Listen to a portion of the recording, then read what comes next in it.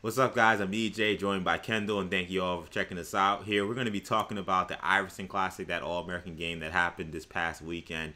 Kendall, it was a really great event because we haven't really gotten to see a lot of these high school prospects, the top guys, go at each other for really almost a calendar year plus, really, when you think about it, because we had the pandemic, which stopped a lot of the end of high school seasons last year. You had the pandemic, of course, stopping the AAU circuit, and then this high school basketball season was a mishmash of kind of craziness and not the same kind of high school season.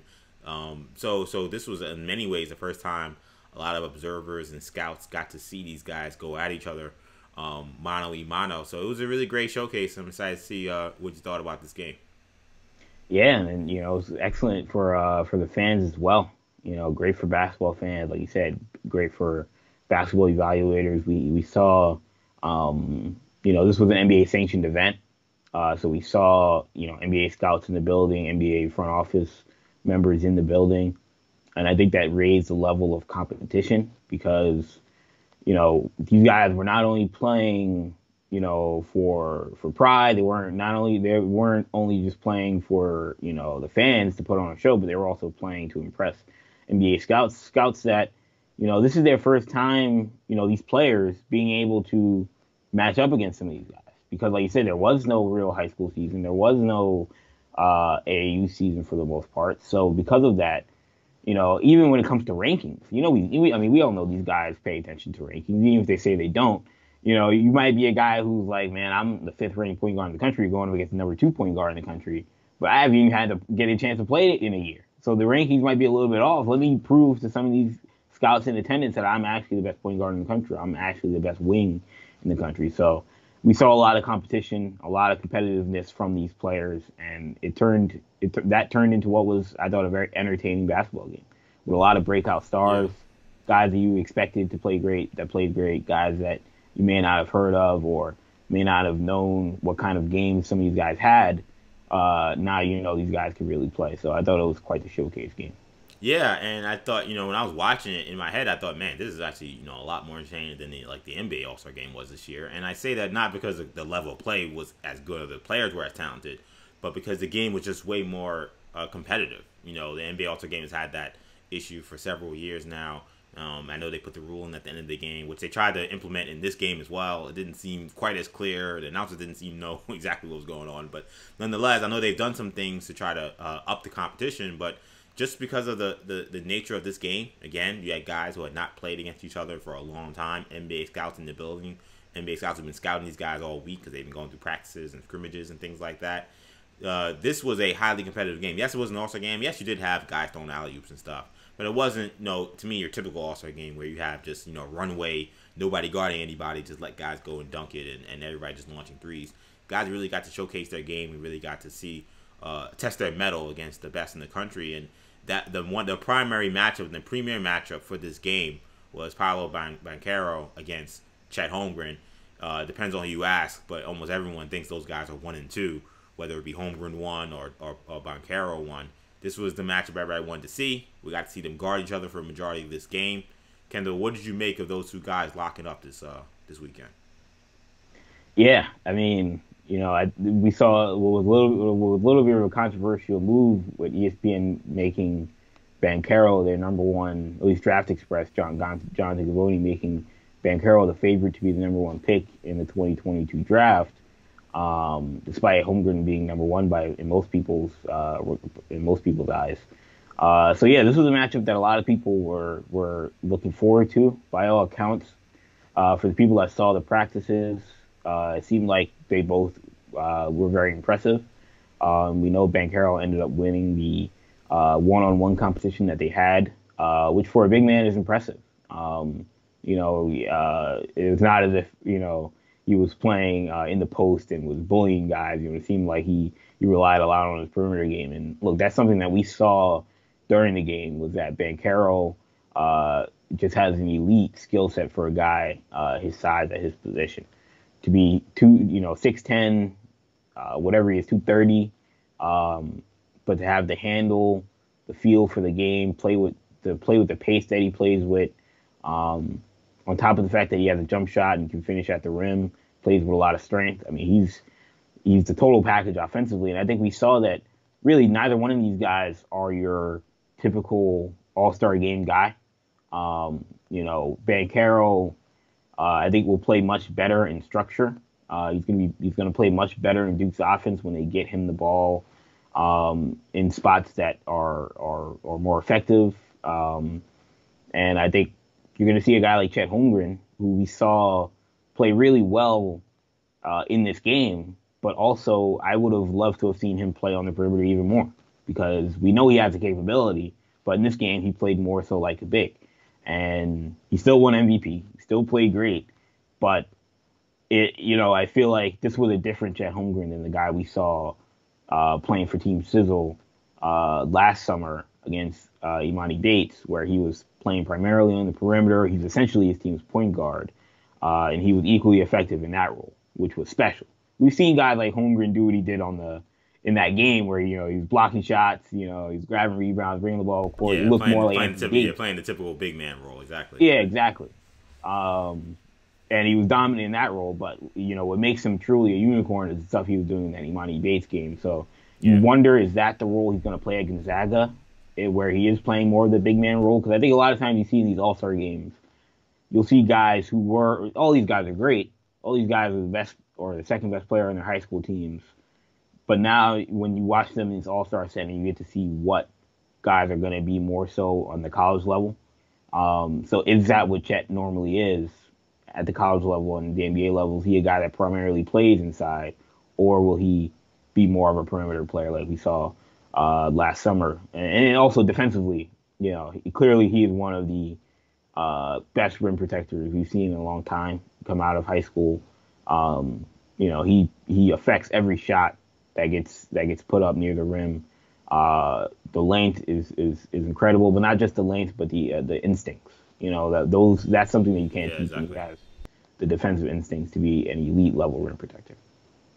Yeah, I mean, in terms of Chet's role, I mean, a lot of times, with the All-Star games, this is the first time you're seeing these players play against, comparable size compared to who they'll be playing against in college. Because a lot of these guys, when you're talking about a high school game, a regular high school game, sometimes AAU, some circuits are pretty competitive, and you'll see a lot of big guys on the court.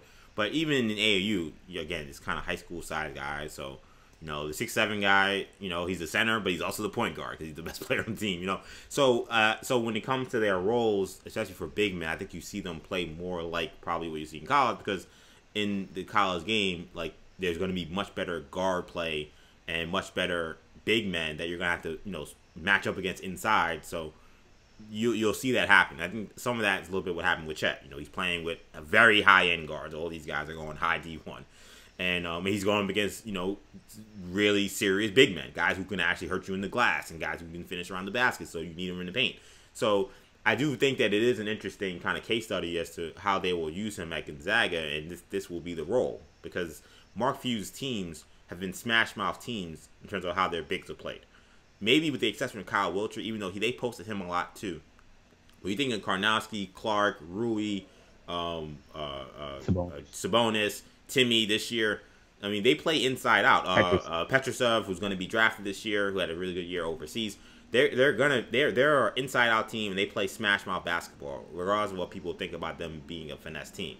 So when they signed Chet, I was curious about how they would fit him within their team, because most of their bigs have never played like Chet. Really, there are almost no bigs that have ever played like Chet, to be honest. So it was fascinating to see him play this role, and we could say maybe he wasn't as impressive because he wasn't dribbling the ball at the court, pulling up from 25 feet out, but he still won his team's MVP. He still was the best player on his team, so it suggests that he'll still be a high-impact player. But Paolo Banchero, man, I mean, this might not have been his best shooting game or scoring game, but the tools that he has at his size, man, that guy has a chance to be really special as an offensive player. He reminds me a lot of Julius Randle. Maybe not quite as strong, obviously, because Julius Randle, it's an ox. But to be that size and have that handle and that fluidity, that's kind of the game that I see for him. His ball handling at his size is tremendous. His one-on-one game is tremendous. And this is the fact that Duke is going to be playing Gonzaga early in the season, next season. That's going to be a great matchup to watch, and I'm excited to see what Banchero does at Duke all season. I mean, to me, there was no question. We look at, these kind of games, it's very easy to quickly tell who are the NBA type guys. It doesn't mean that guys won't get better. The guys maybe who played bad in this one game won't become those guys. But who are the guys right now? You say, okay, this guy, he's going to be in the league. I mean, it was very clear. As soon as Banchero was doing anything with the ball, you're like, okay, that guy is different than everybody else in the court. Yeah. He's a special guy, and I can't wait to see how he on the baseline season. On Chet. It was incredible. He crosses him over, takes him middle, then crosses back to the baseline. That's not your Sports Center top 10 play. It wasn't an alley-oop, wasn't a crazy move, but it might have been the most impressive play for me of the whole game. You take into consideration his size, who he did it against, and just like you said, the fluidity that he did that move on. It was just one move, but he did that. He showed that kind of handle throughout the game. It wasn't, sometimes you watch a game, you see a big guy do something, and you're like, yeah, but is that even repeatable, or did he kind of get lucky? That clearly was something that he has worked on, and he clearly would be able to do that 9 times out of 10. And there were some moves he made and shots that he missed where, like, I could see, like, the fact that he could even try those moves. And, okay, he missed, but I'm like, okay, but he keeps working in the lab. So that's a bucket. And if he can do that, then he's unguardable. Like, he made a couple of plays throughout the game where I was like, okay, you see why there's so much excitement for this guy. So for next season, for both of you guys, real quick. Yeah. For Chet, what do you think would be best for his NBA draft stock and his development in terms of how they play? Like, for his best case scenario for him being the number 1 pick, like, how should Gonzaga use him? I mean, to me, and I mentioned Wiltshire earlier. To me, he should be the way Wiltshire played next to Sabonis, and let's assume we're talking about this, assuming that Timmy is back. I think that's the front court that Mark Few's team should be eyeing. I think that that Chet should essentially be a stretch 4 who has the ability to handle the ball. And Gonzaga's big men also handle the ball a lot too, which is even the guys who are your quote-unquote sledgehammers. Like Timmy handles the ball a lot in the perimeter. They do a lot of handoffs and stuff like that. So he'll have plenty of opportunities to handle. But like he's like their power forward. He's not their 5. I know he's maybe defensively he's the 5. But to me, offensively, he should be your stretch 4. And I actually think that in the NBA, that's his role to me, is that he's a stretch 4 who has the ability to be a one-on-one threat on the perimeter. Anthony Davis, to me, would probably be the guy that you look at and say, who is he going to play like? That's who you want him to play like. And to me, it's crazy to even... I don't, me, I hate throwing out comparisons of, like, all NBA champion type guys. But to me, that's what Chet is projecting to be in the NBA. He's number 1 player in the country. And you're talking about Anthony Davis coming out, who's also the number 1 player in the country, but was also... an extremely unique, physical profile. There was a lot of question marks. Well, what is the guy Anthony Davis going to do, when he gets to that next level? They both had the same issue. Everybody's like, they're too thin. Like, they're way too skinny. They're not going to be able to, bully guys in the next level. So, and then for Banchero, the question I want to ask you is, do you think he'll be better off if Pat Baldwin commits to Duke or if Pat Baldwin goes somewhere for his personal development? Because I almost wonder if he'd be better off on a team where he can be more heavily featured. Because as we saw in this game, like he was a little bit lost in the sauce with all the talent in the game, when he's typically on the high school level and the AAU level, he's played on programs and teams that everything is run through Paolo Banchero. So we only have one real example of this, and it's Duke. But when you think of that 3-headed monster of guys who kind of play similar positions, where you had, Williamson, Barrett, and Reddish, that's essentially what Duke would have again if Baldwin commits to Duke. You'd have Baldwin, Griffin, who we'll talk to about in this game as well, and Banchero. I think Banchero... I don't want people to run with this as a crazy headline. I think he's Zion-like in a sense. I'm not saying he's Zion Williamson, but I think he's Zion in the sense that, like, I don't think it matters who's on his team. He's that good. He's the best player. He's gonna be the man. Yeah, he's getting his 20 and 10. I don't know what the other guys are doing. Like, RJ and Cam had to figure it out. But when Zion got on that court, it was very clear immediately. Okay, he's gonna get his. We're gonna run everything through him. He's gonna get his. He's just too dominant. I think really it's more of a question for Griffin if it works for him to play with Baldwin. And look, but I don't think Banchero is gonna be affected at all because he's just that offensively skilled. You'd be an idiot to not run your offense through him. Right. Like I don't care who else is on your team, and it's not a diss to Baldwin or Griffin. They're both really good players, but that guy is different. So I think he'll be fine. What did you make of AJ Griffin? Because he was a guy that I think got a little bit, also a little lost in this game a little bit.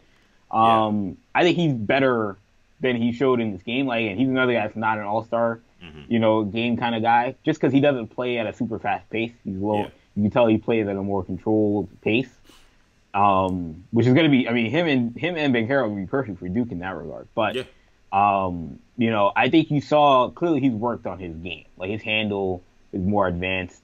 He's got that New York. He's got a little bit of that New York City game to him, with the elite athleticism and the elite physical profile. So, while he may not have had 20 points, I thought I came away actually pretty impressed with AJ Griffin. Yeah, it's funny. I mean, I'll be honest. For me, I came away not as impressed by Griffin, and I'm someone who's actually very high on Griffin, so I don't want to make it sound like I'm dissing. I don't like him. I think I like him a lot.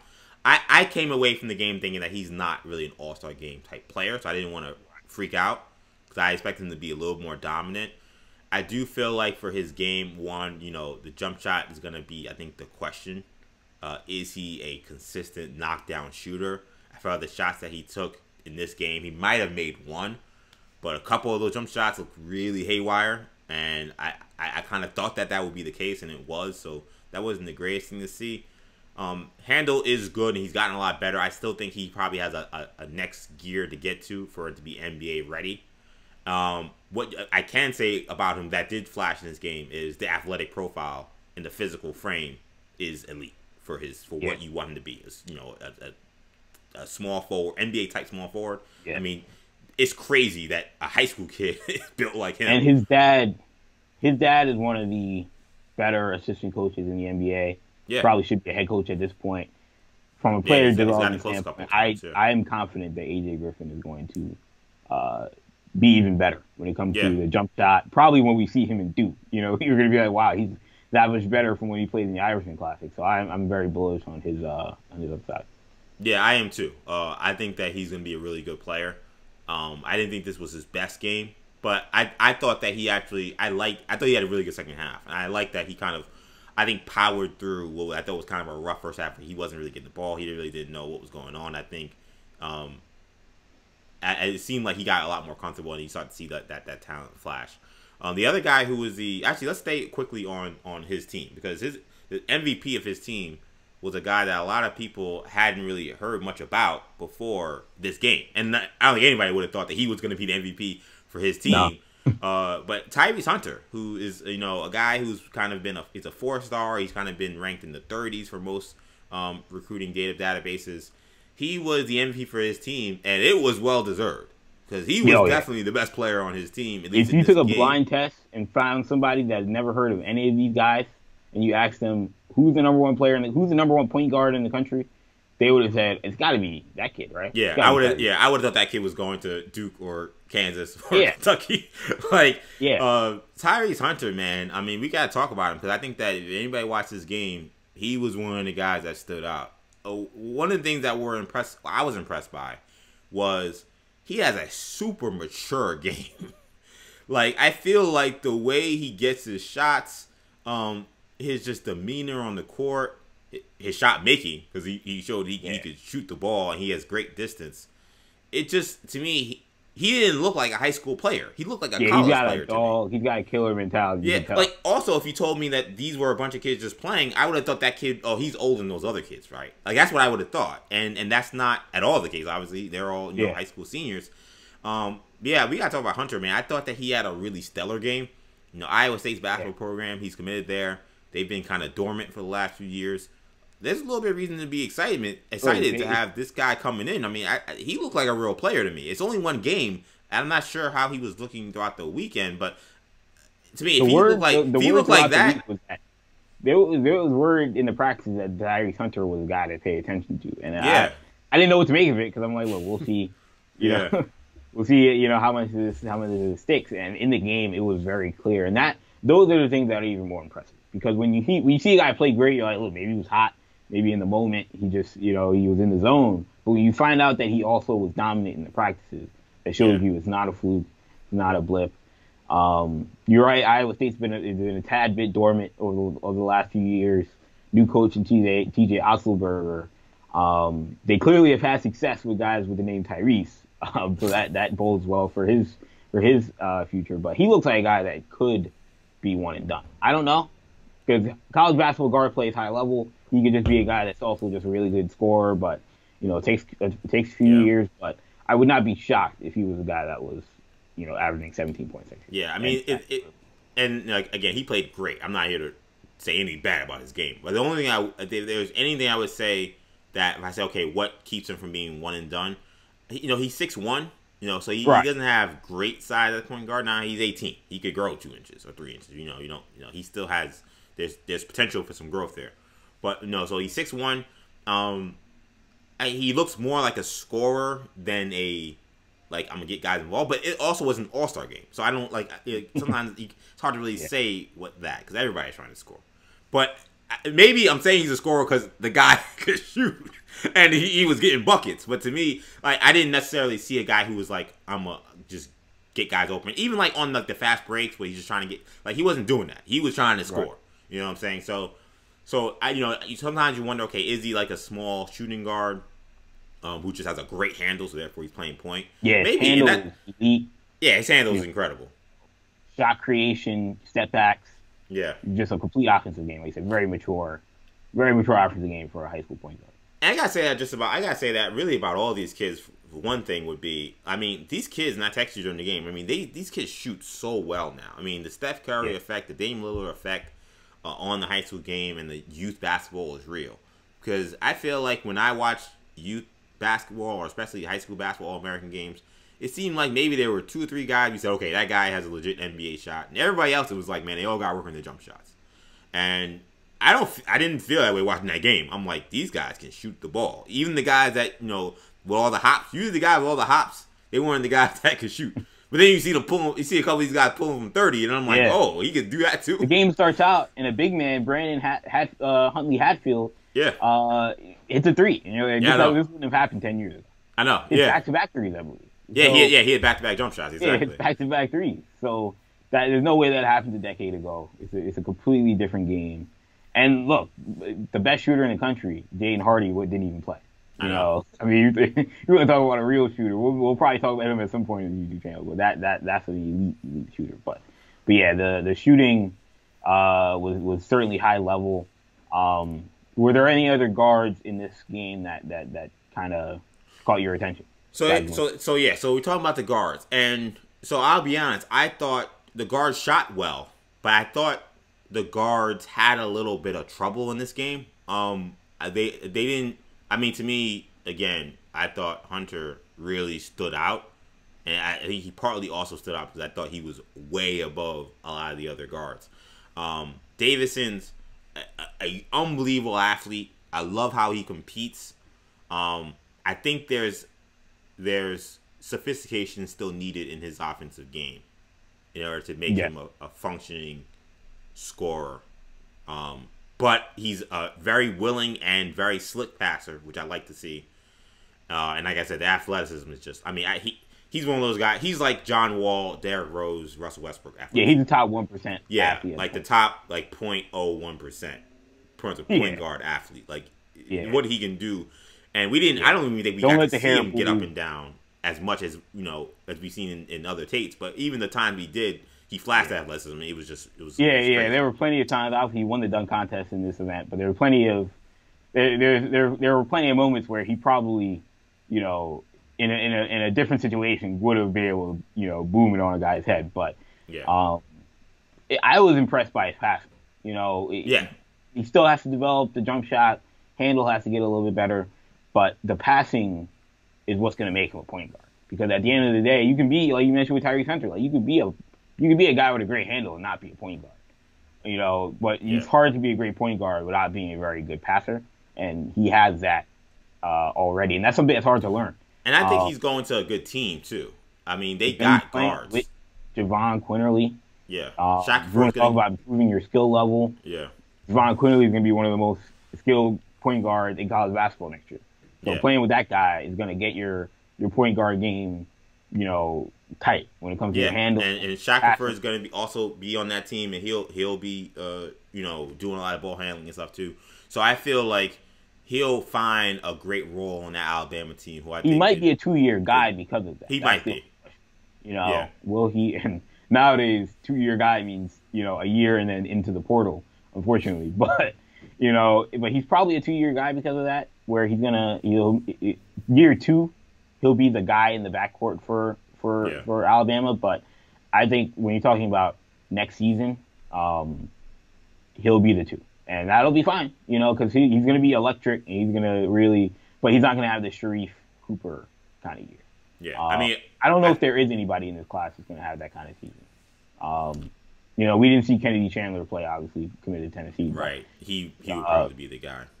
Yeah, that's what you would think. I mean, Nolan Hickman played pretty well. I thought Hickman played pretty good. Yeah, I thought his first half better than the second half, but Hickman to me, he looked like. To me, he looked like the purest point guard to me. In terms of he can get his baskets, he can also run the team. He looks like he looked great. I thought he had a really good game. Sorry, what were you gonna say? Speaking of former Kentucky commit, but what do you make of TyTy Washington, who? By the time you watch this video, probably will already have been committed to Kentucky. Because that's where we think he's going. What did you make of his game? Yeah, so I wanted to get to TyTy Washington because when we say what guards did well besides Hunter, I thought he was the second best guard to me. He's a great shooter. He is he reminds me of a guy that also played at Kentucky and plays for the Knicks in Emmanuel Quickly in a lot of ways. Interesting. I have another Kentucky comp, but I'll let that's what. Because to me, he may come in and there may be more to his game, but right now, to me, what brings it, he's a good passer, but to me, his shooting is what really impressed you. He gets any kind of space, whether it's in catch and shoot or pull up. He's money. He was money in that game. He won the 3-point contest during the weekend. He's a lights out kind of shooter, so that's going to get him immediate minutes on the floor at UK, and he'll be an impact player because of it. I thought he had a stellar game, and he was the other guard I would say that I thought had the second best game. I would say it was Hunter, then it was Washington, and then I would go with Hickman. Hickman, I thought, played better in the first half. Washington played better in the second half, and whatever that overtime thing was. But Washington's shooting was just so ridiculous at one point that I give him the edge. Obviously, right now, Kentucky has Kellen Grady coming in from Davison, high-level shooter. Now you're bringing in TyTy Washington. They had Hero a few years ago, who was an excellent shooter, but even Hero was a little streaky at Kentucky. They had Emmanuel Quickly as well. They had, but I feel like TyTy is going to be the best shooter since Monk to play at Kentucky. And that is going to be, or at least like a one and done guy. At least assuming he's going to be a freshman, the best freshman shooter since Malik Monk. But I feel like, to me, the comp when you're talking about Kentucky guards, I think about Brandon Knight, and that's I like that one too. High praise. Yeah, that's high praise for a guy. Look, first of all, let's bring it back. Young people are going to hear that and think, wait, the guy that got crossed by Kyrie. Yeah, who dunked on by DeAndre Jordan. Yeah, he's like the Eugene from Hey Arnold. He's like the Eugene from Hey Arnold of the NBA. But he's a very accomplished NBA player and was a great high school player. Yeah, he was the number one player in the country coming out of high school. Exactly. And I believe that was the same year that Kyrie came out. And it wasn't a fluke. He was actually a college player too. Yeah, I know. So being comp to Brandon Knight means that TyTy is going to be a stud next season. Great shooter, size about 6'4", can finish at the rim. The question will be, how does he create his shot? And that'll be the question next season. But he's going to be playing on a very good team. So they're going to need guys that can make open shots. They haven't had that in a while, and like you said, guys like Quickly and Brandon Knight were that. So I think TyTy is going to be excellent, assuming he's at Kentucky. Yeah, if UK fans, I think that they've seen them struggle from the perimeter this season. They had Quickly the year before, but really no other shooters besides him. That's been a Achilles heel for that team. So that's definitely something that they're looking for over there in Lexington. In terms of the other, let's talk about the swingmen that were in this game as well. I felt like, to me, this was kind of a weird mismatch of guys. We already talked about AJ Griffin a great deal. What did you make of Hunter Sallis, another guy who's going to Gonzaga? To me, when I texted you, I said that this guy is an unbelievable athlete. I mean, yeah. To me, Sallis, maybe because he kind of looks like him, but to me, he looks like he's like a poor man's Jalen Green to me, where it's like the athleticism, the size, right. the like same kind of size, same like their functionality is the same. Green way more advanced offensively, but I think the blueprint for what kind of player Sallis can become or what he should look for, I think that is there with Jalen Green to me, being a similar player. I liked what I saw from him. I think he's going to be able to shoot the ball, but just the way he can get out on the break and just his leaping ability is just special. He's a player unlike any Gonzaga I think has had. When we talk about the twitch and the athleticism, I texted you. I mean, might be the twitchiest player in Gonzaga history when he steps foot on campus. Outside of maybe Dimitri Goodson, who, like I said, dude had NFL corner twitch. Obviously, ended up playing for the Green Bay Packers. So that's a different type of athleticism. But Hunter Sallis, we're talking about again another top 1% athlete. He's in that class. He's gonna definitely need to be able to get stronger. But I actually think him playing in the West Coast Conference, like, he's not gonna really feel it. Let's just be honest. No disrespect, but I don't know if Pepperdine is really strong on the wing necessarily. Really I think they of all the teams you could name, I think they actually are strong on the wing. Kobe Ross is a baller, but yeah. So yeah, maybe I picked the wrong. Yeah, you probably should call like the Portland. You should call them the Portland Pilots or San Diego exactly. or something like that. San Fran. But no, I mean, him going in the West Coast Conference, he's going to be excellent. I think he seems like the kind of guy where he'll probably play better in conference play than non-conference. I could see him actually having to adjust to the college game a little bit, but when that happens, he's going to be dynamite. He's going to be, because the athleticism is too high level, and that's something that they lacked. I think we saw against Baylor Baylor was a team that just had too much twitch, too much speed, too much athleticism, and Gonzaga didn't have enough of that on the perimeter. And so adding a guy 100,000 changes the profile of that team a little bit. Yeah, watching that game to me, it was just like, I was like, this is the guy Gonzaga needed against Baylor. Like this is the kind of guy to be able to cover Butler and cover Mitchell. I don't know how well he would have done, but he's the only guy that would have had a shot if he was on the roster. Even though he's 17 now, that's the kind of athlete they needed.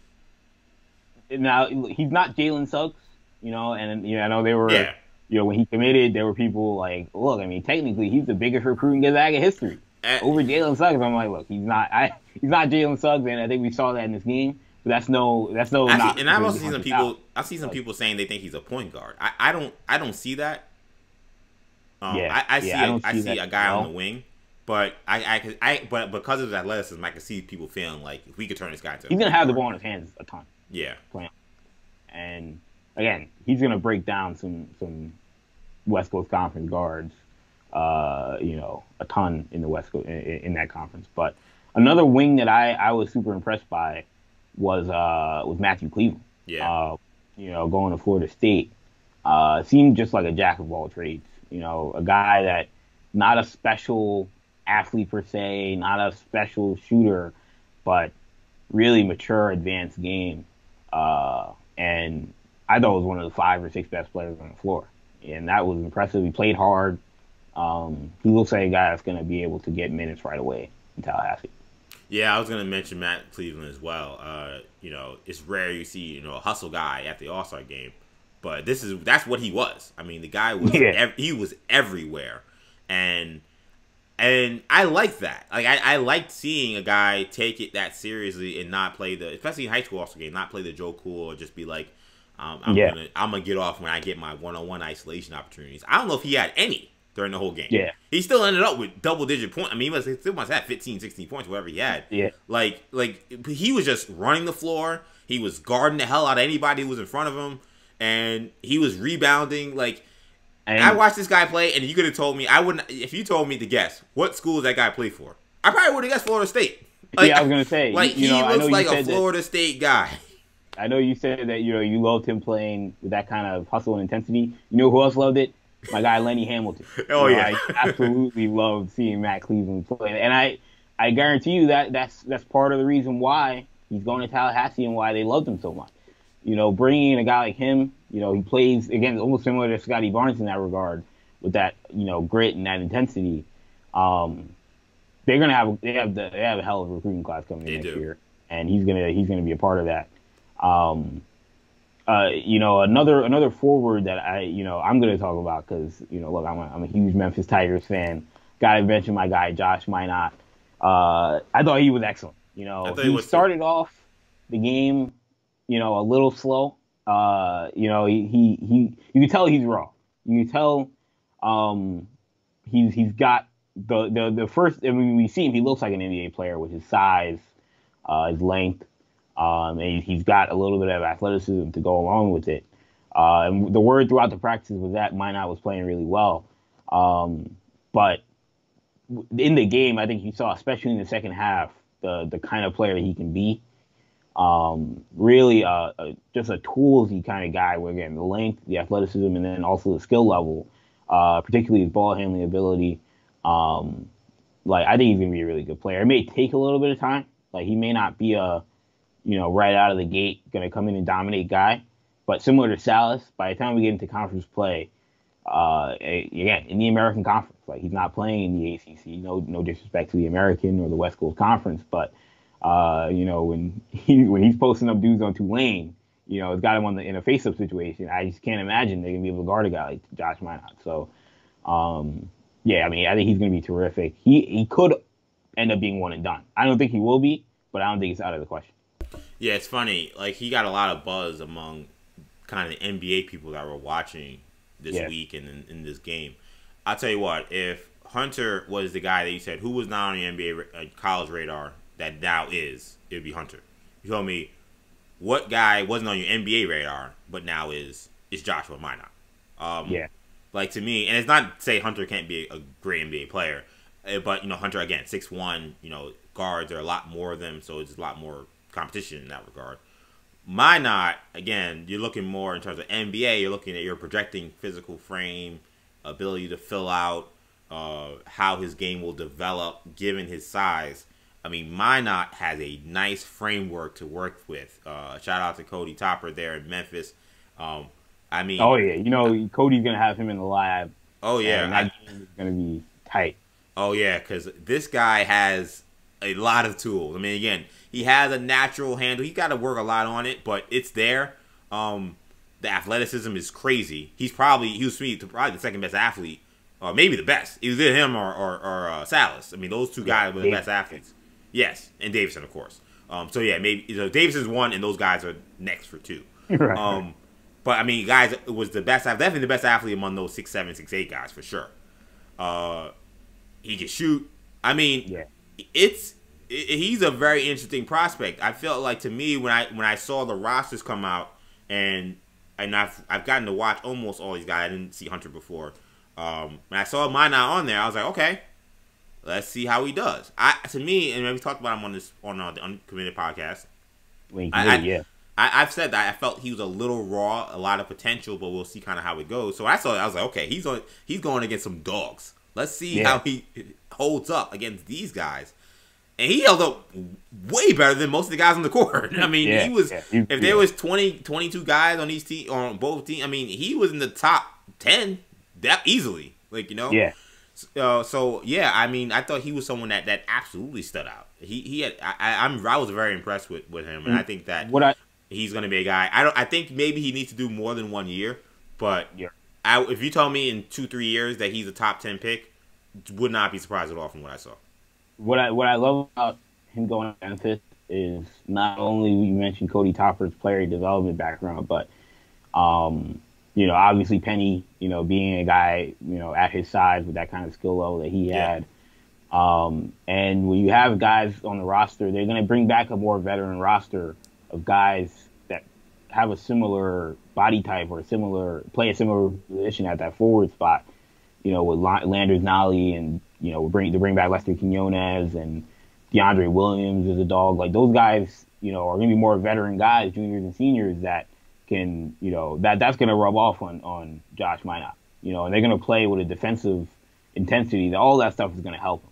So, like you said, I mean, he may not be one and done, but in a couple of years, he looks like he's going to be a player. Absolutely. And then I think one of the last guys we got to mention as well is Foster, who was the Mike Foster. Yeah, he was a co-MVP for team honor in that game. And he's not going to be playing college basketball, so unfortunately we won't be able to kind of, stack him up against other college kids. But he will be, playing with the G League. And I got to say, I liked what I saw. Like I told you, to me, if Banchero reminds me of Julius Randle today with the New York Knicks, Foster reminds me of Julius Randle like at Kentucky or with the Lakers. And that may not sound like a knock, but it really isn't. To me, yeah, it's like Brandon Knight. It's like, I mean, you're talking about a dominant player. Right, exactly. I mean, to me, like, of course, Foster can grow into the Julius Randle in the Knicks. I don't think he's there now. But, I mean, the guy is a sledgehammer. I'm trying to think of the last time I saw, like, a power forward with, like, his, like, game. I can't really, like, just, like, the ability to just be, like, at 18 years old or whatever old he is, to be like, I can just go in and just go to my left hand and just power through anybody who's in the paint. It doesn't matter who it is, and I can get my shot, or I'll be just a horse on the glass.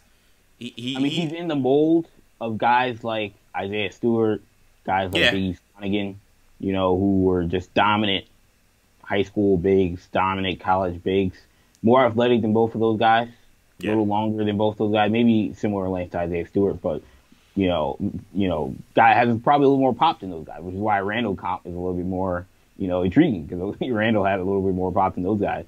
But yeah, I mean, Mike Foster, you could see why the G League and why pro teams were interested in a guy like him, because he clearly has a physical profile that is not normal for high school big men. He's an elite athlete, elite strength. He's going to be a great rebounder. The question is just going to be, will he be able to fine tune some of the parts of his game that, are lacking, whether it be, a feel for the game, and some of the nuanced, basketball instinct stuff that he's got to work on. But I think about, I mentioned in our video talking about Mike Foster and the uncommitted, I mentioned how him going to the G League, he's a little bit more like Isaiah Todd. I think we saw playing for the G League Ignite, Isaiah Todd really upped his profile because he played with a much higher basketball IQ, and he played with he slowed his game down in ways that scouts were shocked. I think a lot of people were down on Isaiah Todd because, his shot selection was poor. He thought he was more of a wing when he was a big. And Brian Shaw coached a lot of that out of him. Yeah, so I think, we're going to see, Foster is going to be a similar project for Brian Shaw in that he's going to have to get some of those things out of Mike Foster's game. But if he does, we could be looking at a guy's lottery pick next year. And if there were, two guys who I thought maybe I based on their billing as high school players, I thought maybe didn't live up to that in this game. I thought Damion Collins going to Kentucky. To me, the bigs have a tough time in this game. So I thought him and Peyton Watson going to UCLA. I thought both guys had a kind of a tough time figuring out what to do out there. You did? I agree. I agree with Collins. It was a tough game for him to go out and show up. I know Gavoni had said earlier in the week, or like last week, I believe, before this event, that thought that Collins and Chet was like a toss-up. I can't. I don't know what he's looking at. I'm sorry. Yeah, I don't know what he's talking about. Yeah, I can't go that far right now. Maybe the gap closes. Collins is a really good player and intriguing prospect. Yes, he is. But You come know, on you now. talk about the athleticism, the length. It's intriguing, but he's got to get stronger. Yeah. And his skill level right now is it's not at the level. I mean, he reminds me of Greg Brown at Texas. Right. You know. Yeah, I see a little bit of that. He's Not he's not gonna have any of the perimeter skills that Greg Brown has, but some of the. But I mean, that's kind of worse. Like, right? Yeah, you know what I'm saying? Yeah. Like Greg Brown's perimeter game ain't all that. Like, right? To me, if anything, I think that Greg Brown should probably play a little more like Collins, to be honest. Yeah. Greg Brown, yeah. Some of that is it's his own. You know, it's some of the problems with Greg Brown. But, yeah, I thought Watson clearly flashed a lot of athleticism. Yeah. You know, and yeah, look, I know it's not a dunk contest. You know, you want to go out there and see guys do a little more than that. But yeah, I mean, he's going to be a guy. I don't know if he's going to come in and average 20. You know, but he's certainly going to help UCLA offensively. He's not going to be a 1-for-1 replacement with Juzang if Juzang stays in the draft, but they're going to have to pick up some of that slack. But I think he's going to be a guy that's going to impress people and impress scouts, similar to how Keon Johnson did at Tennessee, you know, with just the athleticism. And, you know, he's going to have to earn some stuff defensively. One more guy I want to mention, because we forgot to mention when we talked about Duke, was Trevor Keels, who's committed to Duke, who, you know, they mentioned on the broadcast was the youngest player playing in the event. But you could tell his skill level is really high. You know, he's strong, 2-guard, shoot the basketball. You know, again, when we talked about the high level of shooting in this event, he you know, might have been up there. Him and TyTy were clearly the two best shooters out there. You know, he might be a guy that, you know, again, even if they don't get Pat Baldwin, like he could wind up really helping that Duke team. You know, they're bringing back Jeremy Roach. You already have, you know, Keels now committed. You've got Griffin. You got Banchero. I mean, that Duke team. Mark Williams is coming back. We'll see what happens with Pat Baldwin. I honestly don't think it matters. I mean, it matters in the national championship picture, but it won't matter whether or not the team's going to be dominant or not next year. Yeah, I think that there's a reason for people maybe to kind of quelch any of the talk of Coach K's demise, because this seemed like a very much. This reminded me of that one year where like he retired in the middle of the year, and or not retired, but he was out because he was sick. What was that, like 96 or something like that? Yeah, 96. They were terrible. They won like 12 games. He was like, I can't coach. I'm hurt or whatever. And then some other guy came in and coached the rest of the season. That was I think Cherokee Parks was their best player. And they came back next year and they were great. Like that to me, this is what's happening. Is the year was just a bad year, bad mix. You know, he didn't seem like he wanted to be there. He was basically begging them to cancel the season. And then, but like, surely the next season or the next few seasons, Duke became Duke again. I think that Duke's gonna be a stellar team again this year, and Trevor Keels is gonna be a part of that just loaded roster.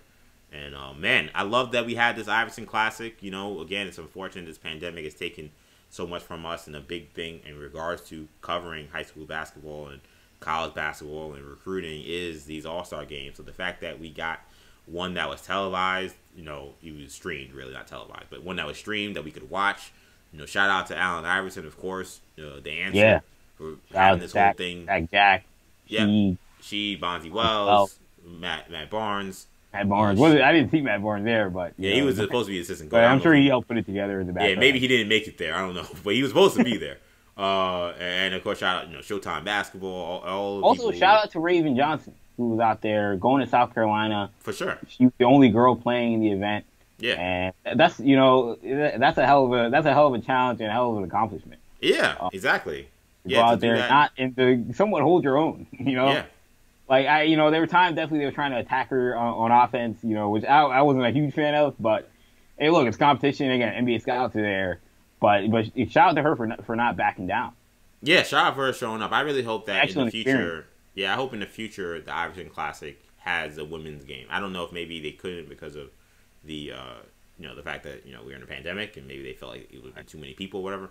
But yeah, so she should have had the opportunity to showcase her talents against comparable competition. But the fact that she went out there against these guys and gave it her all and played hard and made some plays. You can't help but tip your cap to someone like that. So yeah, shout out to her. She did an unbelievable job.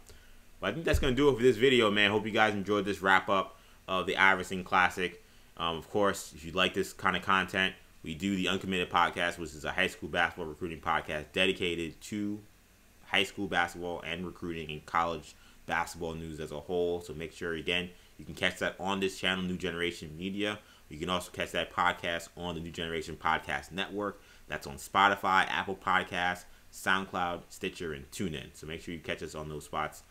You can find us on social media. We're on Twitter and on Facebook. So thank you guys so much for checking us out. For Kendall, I'm EJ. Take it easy, guys. Peace.